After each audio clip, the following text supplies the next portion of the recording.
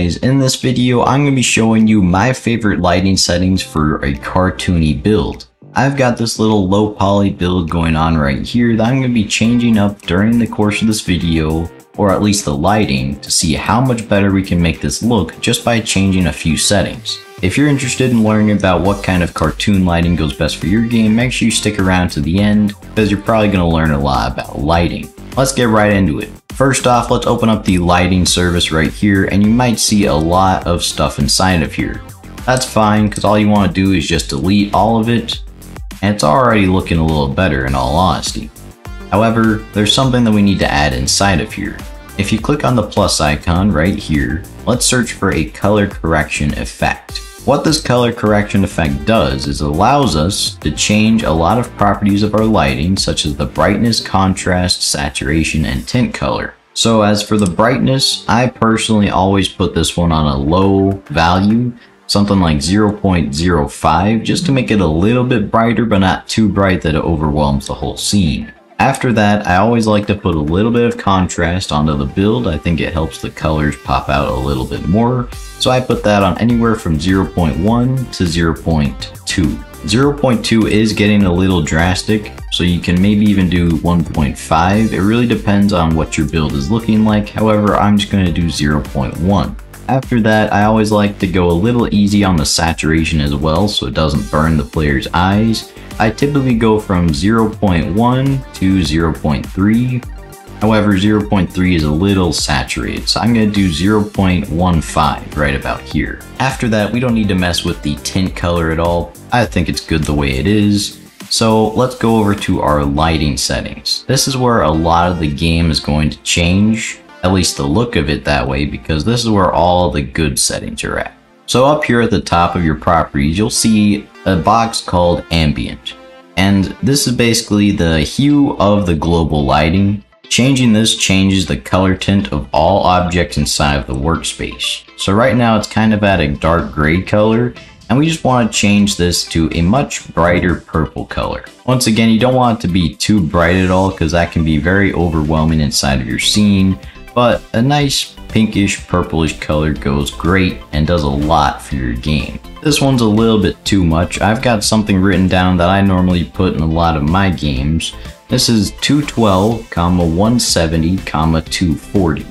This is a perfect mix that I've found that works really great for some of my builds.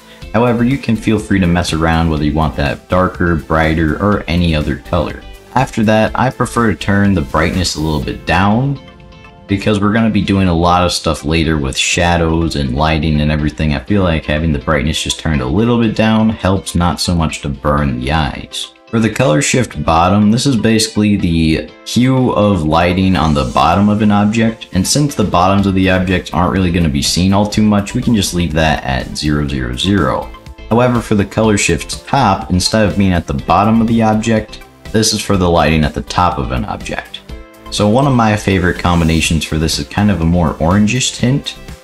I prefer something like 206, 182, 129. It's that very subtle orangish hint, I think, that really gives the build a very big increase in just color, in decoration. Overall, it just makes it look really good. I like to keep my environment diffuse scale at 1. Not many people agree with me on this for some reason. I think it overall looks really great on a low poly build. However, other people seem not to agree with that. You can feel free to change this down. I've heard other people that change it down to something like 0.3, but I feel like this gives way too much of an orange tint, so I prefer to leave it at 1. I think it's perfectly fine like that. However, for the environment specular scale, you'll see that as we turn this down, you'll see that kind of the shyness around some of our objects here will go down. I prefer to have this at around 0.3. I think it gives everything a more kind of flat feeling to it. It's not so shiny anymore. I think that's great for low poly. After that, global shadows I think are an absolute must for builds inside of a low poly game. If you turn them off, it just simply doesn't look that great. It looks a little too fake in my opinion. So I'm going to keep those on, and it really helps add some more decoration and detail to the map. After that, we have the outdoor ambience. This is pretty much the version of ambience, but for the outdoors. I'm going to change this one to 128, 102, 153. You may not notice any changes at all, and that's because the ambience, the original ambience really kind of takes over here. In fact, you'll really not see much of a change whatever color you put it, but I think it's still good to have it at a specific color. After that, we have the shadow softness. I always like to leave this at a little bit of a higher number, something like anywhere from 0.5 to 0.3 or so. This is basically just how blurry the shadows are.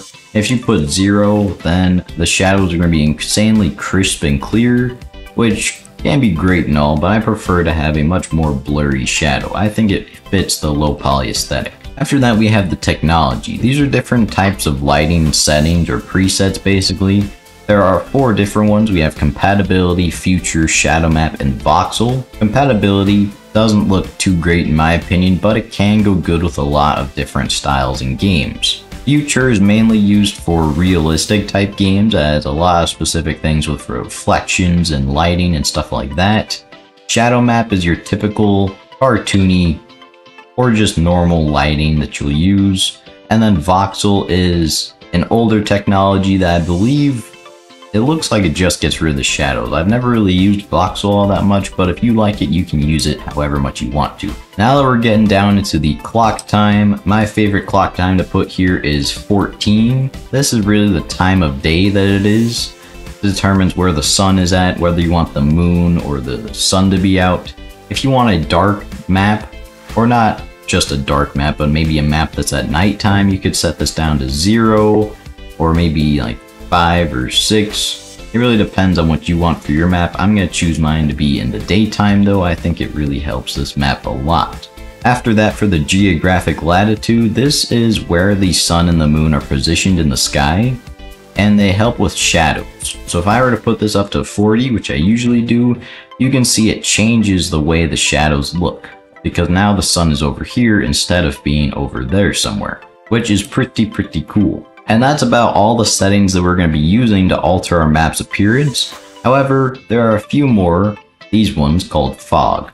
These ones help so much inside of a build to help bring some detail to the outsides of the map. Let's put the fog end right here to 2500.